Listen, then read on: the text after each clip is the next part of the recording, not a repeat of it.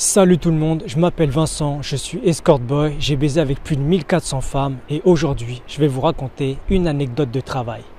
J'ai rendez-vous à Paris, dans un petit hôtel, pour voir un couple à qui je dois faire seulement un massage érotique à la femme. Je rencontre le mari à la réception de l'hôtel et tâte le terrain en posant des questions pour savoir si sa femme est au courant du motif de ma venue, si elle est stressée, excitée, etc. Il me répond qu'il faut que ce soit très soft et insiste sur le fait que je dois y aller vraiment tout doucement.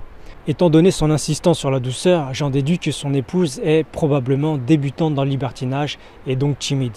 Néanmoins, le monsieur m'informe ensuite que sa femme porte un plug anal, ce qui me surprend car cela ne correspond pas du tout au profil des clientes timides que j'ai pu rencontrer. Mais bon, j'en conclus que si elle me reçoit avec un god dans le cul, c'est qu'elle ne doit pas être trop timide. Donc même si la séance est trop sensuelle ou légère à mon goût, il est possible qu'elle soit quand même intéressante. Après le briefing du mari, nous nous dirigeons vers la chambre dans laquelle nous entrons. C'est alors que j'aperçois sa femme toute nue, allongée sur le dos, avec un masque sur les yeux. Je lui dis bonjour, me présente, mais elle ne me répond pas et ne montre aucune réaction. J'ai l'impression qu'elle me snobe et je n'apprécie absolument pas cette forme d'impolitesse.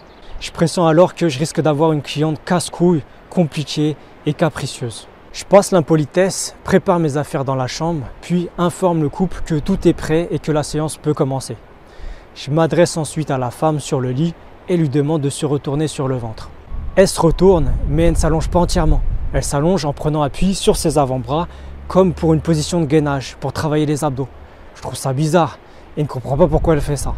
Je débute quand même la séance, m'installe sur ses fesses, dont j'ai pu apercevoir rapidement son joli petit plug anal, me penche sur elle pour étaler l'huile et lui masse le dos, classique. En remontant au niveau de ses épaules, je décide de prendre ses longs cheveux pour dégager sa nuque, et à ce moment-là, mes mains touchent quelque chose d'étrange. Et là, je suis choqué. Je découvre un large et épais collier en métal autour de son cou, avec un anneau pour y accrocher une chaîne ou une corde. Je ne l'avais absolument pas vu en arrivant car elle était cachée par ses longs cheveux. Je comprends alors que j'ai affaire à une femme dans un rôle d'esclave sexuelle et qu'elle n'arrive pas à s'allonger tout simplement car son collier lui est inconfortable dans cette position. Surpris de découvrir cet accessoire si imposant et indiquant un goût prononcé pour la soumission et domination, je me dis que cette soumise sexuelle, silencieuse en face de moi, avec les yeux bandés et son plug anal dans les fesses, semble aimer du sexe très hard. C'est alors qu'une nouvelle surprise m'attend. J'entends enfin sa voix et celle-ci me demande toute tremblotante de ne pas la toucher avec mon torse car ça la gêne et que je ne peux la toucher qu'avec mes mains. Et là je me dis qu'est-ce que c'est que ce bordel? Et là deux remarques me viennent immédiatement à l'esprit. La première c'est pourquoi est-elle dans cet état? Et la seconde est pourquoi a-t-elle accepté une prestation érotique si elle ne veut rien d'érotique? Mais même comme cela, elle paraît incroyablement stressée. Donc je m'adapte et réduis l'intensité de la prestation en passant d'un massage normalement torride à un massage à peine sensuel. Seulement, j'ai beau réduire l'intensité, la cliente semble toujours aussi stressée, en croisant et serrant ses jambes à fond et en tremblant comme une feuille. C'est la première fois de toute ma carrière d'escort boy et de masseur érotique que je vois ça.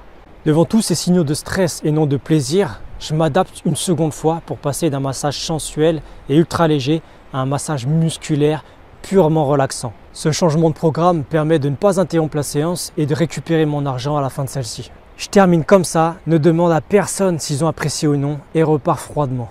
Maintenant, nous allons passer à l'analyse de cette situation. Il y a deux explications possibles au comportement de la cliente.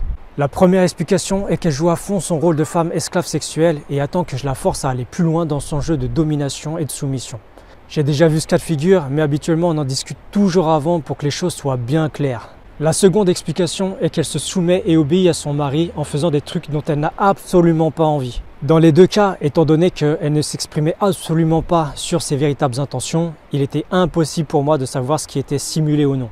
J'ai alors joué la carte de la prudence en changeant mon massage érotique par un massage relaxant. Ma vidéo touche à sa fin, alors n'hésitez pas à me dire dans l'espace commentaire ce que vous auriez fait face à cette cliente si vous aviez été à ma place. Et comme d'habitude, si vous avez trouvé ma vidéo intéressante, mettez un pouce bleu. Quant aux nouveaux et nouvelles qui veulent découvrir plein d'autres histoires insolites, abonnez-vous à ma chaîne et bienvenue dans la Team Body Expert.